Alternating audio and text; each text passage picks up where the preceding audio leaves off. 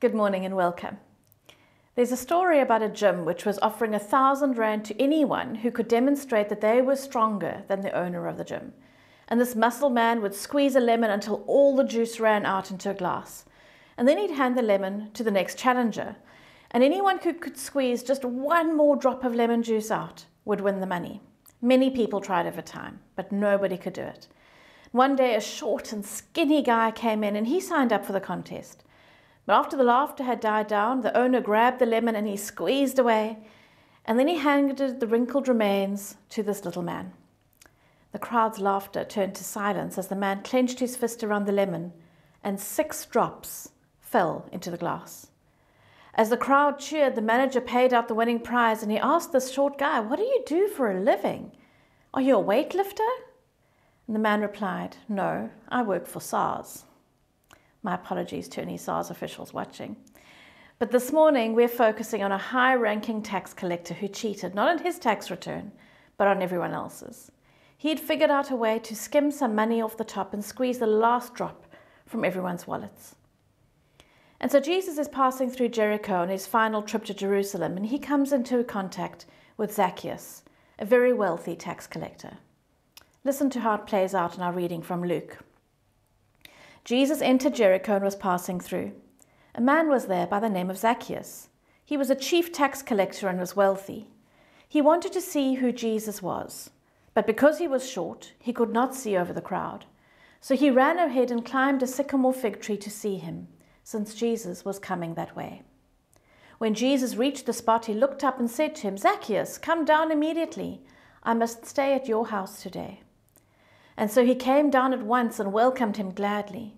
All the people saw this and began to mutter, "He's gone to be the guest of a sinner." But Zacchaeus stood up and said to the Lord, "Look, Lord, here and now, I give half of my possessions to the poor, and if I've cheated anybody out of anything, I will pay back 4 times the amount." Jesus said to him, "Today salvation has come to this house, because this man too is a son of Abraham. For the Son of Man came to seek and to save the lost." There are 3 points that I want to look at this morning from our reading. The first is the searching sinner. Zacchaeus was an important person. His name in Hebrew means pure and righteous, but he wasn't thought of as being anywhere close to righteous because of the job he had. As a tax collector, he worked for Rome. He was considered a traitor by the Jewish people. He was more interested in money than anything else. As chief tax collector, he was in charge of all the other tax collectors and was able to take a cut of commission from them. Now, Jericho was a great place to be for Zacchaeus because there were a lot of people coming in and out of the city on their way to Jerusalem for Passover.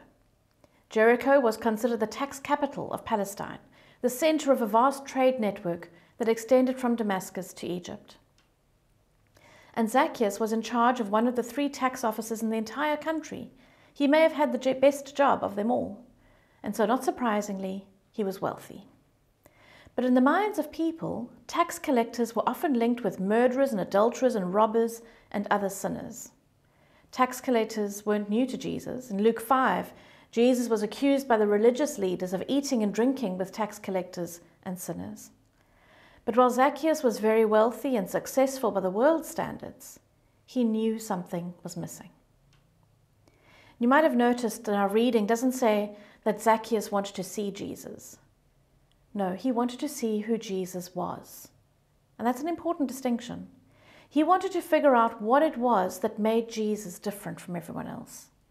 He may not have fully understood what was going on in his heart, but Zacchaeus had a desperate need to get to Jesus. But he had at least 2 problems that day. The first was that he was a short man. With all the crowds pressing in, there was no way for him to get close enough to Jesus. And in this area, I can really relate to Zacchaeus. His second problem was spiritual. His sins were keeping him from Jesus. Isaiah 59 says that our iniquities have separated us from God. Not only was Zacchaeus of short stature, he, like us, wasn't able to measure up to God's standards. But I love verse 4 where it says, "So he ran ahead and climbed a sycamore fig tree to see him, since Jesus was coming that way." Zacchaeus was resourceful. He ran ahead of the crowd looking for a way that he could position himself so that he could see Jesus. He was determined to see Jesus, and he didn't care what others thought of his sprinting ahead or his climbing, and I don't imagine it was a very elegant process. He didn't allow anything, not the crowd or his condition, to stand between him and his desire to see the Lord Jesus. And then we get to our second point, which is the seeking Saviour. In verse 5, we see that while Zacchaeus may have been searching, it was really Jesus who was looking for him. When Jesus reached the spot, he looked up and said to him, "Zacchaeus, come down immediately. I must stay at your house today." Jesus took note of Zacchaeus. He stopped, he looked up, he called him by name. We see Jesus stop and minister to a searching sinner. He knew right where Zacchaeus was because he knew all about him, and he was filled with compassion toward him. And this is how it always happens. Jesus makes that first move by coming to the sinner and offering him life through himself. And then he gives Zacchaeus a twofold command. Come down immediately. Get out of the tree, Zacchaeus, right now. There's always a sense of urgency about following Jesus. Now is the time of God's favor. Now is the day of salvation. That's from 2 Corinthians. And then Jesus gives the second part of his command. I must stay at your house today. Why did Jesus express the necessity of going to the house of Zacchaeus? Why the must? The Pharisees and religious leaders would say that because Zacchaeus was a chief tax collector, he was a sinner, someone that you just did not associate with. This person should never be invited to your home, and you should certainly never enter their home as a guest, and you were especially forbidden to eat their food. Jesus staying at Zacchaeus' house illustrates that what his ministry is all about. He's come to save sinners from their sins. And then we see the third point, spectacular salvation. Zacchaeus doesn't waste any time getting out of the tree. Once again, I don't picture it as being particularly elegant. He came down at once and welcomed him gladly, we're told. And he got way more than he asked for. He just wanted to get a closer look at who the Saviour was. But now Jesus is coming over for dinner. He was overwhelmed with joy. That word gladly carries with it the idea of jubilant exultation. In contrast to Zacchaeus' joy, we see that the crowd begins to matter. If the crowd was confused about why Jesus was even talking to Zacchaeus, they're really not happy when they figure out that Jesus has invited himself to dinner at Zacchaeus' home. And it wasn't just some of the crowd. The text says it was all the people, and it may even have included the disciples. And that word matter means a low grumble. You can almost hear it if you think about it. And they were complaining, they were finding fault with what Jesus was going to do. And we might want to criticize the crowd for their response, but how many times have we responded in a similar way? We have categories in our minds of people who are really bad. It's so easy for us to think that I'm better than that person, or I'm not quite as much of a sinner as that person. But Jesus doesn't see it that way. Zacchaeus knew he was a sinner and had come to the Saviour for salvation. And his conversion is clear because of the life change we see. Look at what he says to Jesus. Here and now I give half of my possessions to the poor, and if I have cheated anybody out of anything, and he really had cheated a lot of people out of a lot of stuff, I will pay back 4 times the amount. Wow. Here and now, he says. Zacchaeus wasn't waiting to negotiate a contract with Jesus or just trying to slide by. He was committed. Jesus had changed his heart, and now he wanted to demonstrate what that change was through his actions. His decision was voluntary. It came from a heart of gratitude for what Jesus had done for him. And his encounter with Jesus prompted him to want to change his life. This public confession shows the sincerity of his repentance. And as part of his repentance, he wants to right his wrongs. The thing about biblical repentance is that it always goes hand in hand with making amends, because conversion is a radical, life-changing event. He's a different man now. So he says he will give back half his possessions to the poor. He will pay back 4 times the amount that he's cheated to other people. And both of these responses stand out because of the cultural and religious expectations of the time. It was considered extremely generous to give 20% of your money away. Here Zacchaeus is saying 50%. And remember how wealthy he was. When he made restitution of 4 times the amount he had cheated people out of, He was following the standard that was required in the Jewish law when a sheep had been stolen, and a man was convicted of the theft at a trial. You can look it up in Exodus 22. If he confessed it himself without being found out, he was only required to restore what was stolen and add 20%. Zacchaeus' repentance is obvious in that he was willing to respond as if he's already been proven guilty.